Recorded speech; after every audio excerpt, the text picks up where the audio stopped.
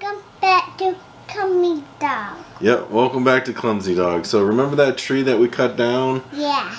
Yeah, and it had that dead circle in the middle? Yeah. Yeah, and all of the tree was decomposing into dirt? Yeah. Yeah, and we said, man, that dirt looks like it would be really healthy dirt. Yeah. Yeah. What did we do with it then? We tested it.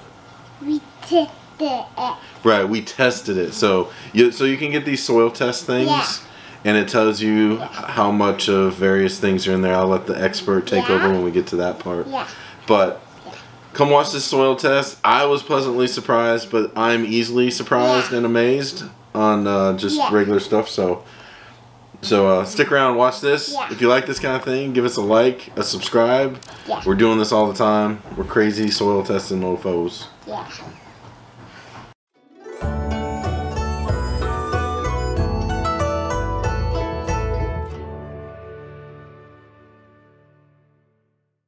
We gathered dirt. That's right, we gathered the dirt. Yeah.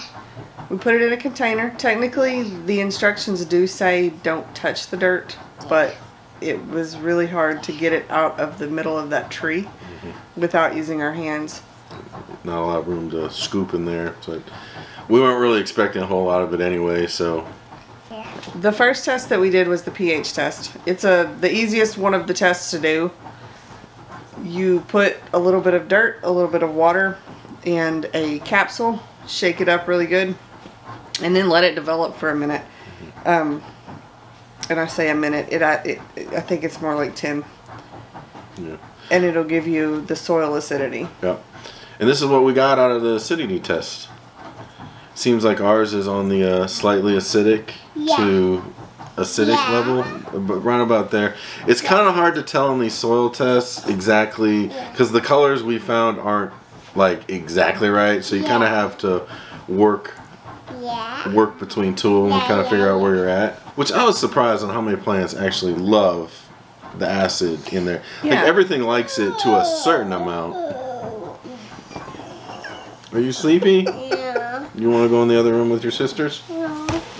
You can always send your soil off to...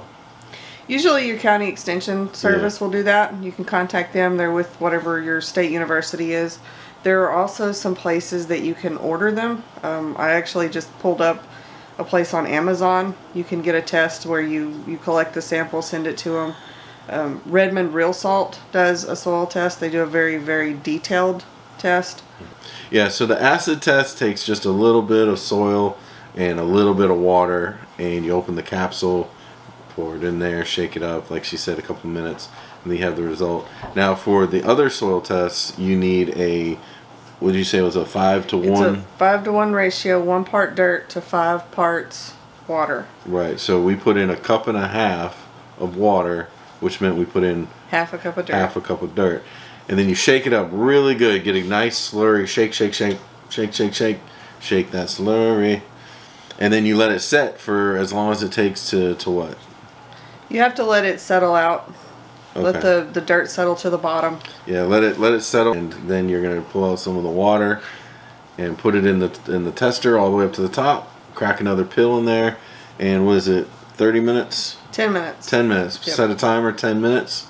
Then come back and squint and shine it up to lights and stuff. And to be clear, all of these instructions will be in whatever soil test kit that you get. Yeah, read the book, you know. Yeah. We're just showing you what our test kit is. You know, you might have something different. Or you opted to mail it off to your exchange or Amazon or whatever. But and they'll even have their own instructions. Yeah. So, our results of the soil that we tested from inside the dead tree that we cut down. Pleasantly surprising. It seems like everything was adequate. So it seems like it's pretty solid soil. Yeah, it's good dirt. Yeah, it's good. The tree is composting itself. Yep, it's composting itself down.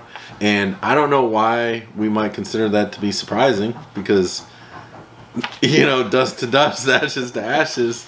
But yeah, so it's composting itself down from the inside out. And all that stuff is really fertile soil. And it really kind of reaffirms our decision to use the logs around our garden beds.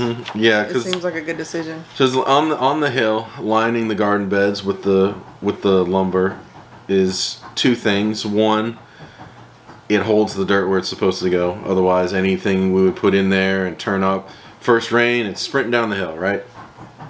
And then two, I just noticed as kind of a just something I noticed. What do they call that? Realization? An observation? Observation. Or realization. I know, like go out in the summer and move a log that's been sitting there for a long time. You see all the worms and critters living underneath it, and they're kind of digging themselves trails back and forth between the other part. I got to think that that's just good for the soil around it too, you know? I mean, worm castings are a fertilizer. Worm castings are a fertilizer, and also something else I've noticed is when I'm digging up and tilling the soil, I won't see any worms, and then I will hit a root, and then I see nothing but worms all around that root. So I gotta imagine there's some kind of symbiotic relationship there with the moisture and nutrients that are being drawn in, and the worm eating it. If there's anybody what do you call somebody that studies worms besides a weirdo? If there are any weirdos out there, entomologists? Entomologists? Entomologists? I think so. If there's anybody that studies worms like that, this is just something I've noticed, you know?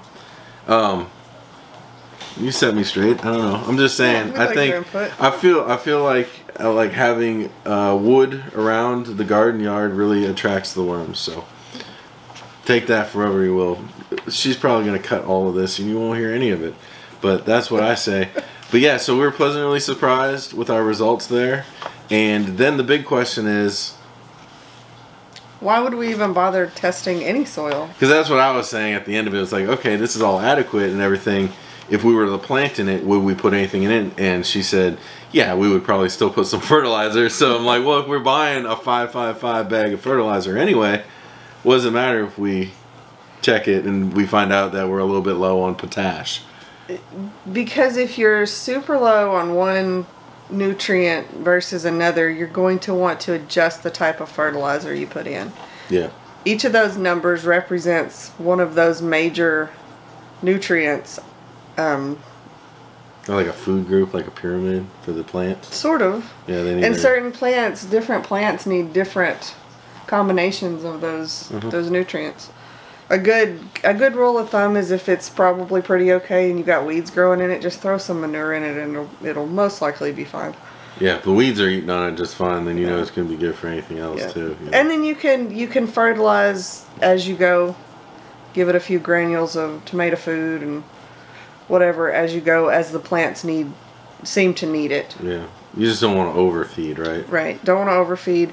I know last year when we first planted up on the side of the hill, we did have to feed our tomatoes with a little bit of special tomato food. Yeah. Yeah. Also, I have done this in the past. If you over fertilize your starts, they'll just die. Mm-hmm. They get clogged up and they can't take in any of the nutrients. It's also important too, this is a side note, but if you do get flowers and the flowers fall off, that flower isn't done making a fruit. Shout out to you, Paul. That thing was still going to make a pepper. You shouldn't have trimmed that. Yeah, don't trim those off. Alright, well this has been fun, and if you like this kind of content, drop us a like, drop us a subscription. Notifications, check back. We're trying to do weekly videos, and we want to have a lot to bring you, be it gardening, be it cooking, be it building something, just making a mess out of this, that, or the other, and we'd love to have you. So we'll see you next time. Bye, y'all. Bye.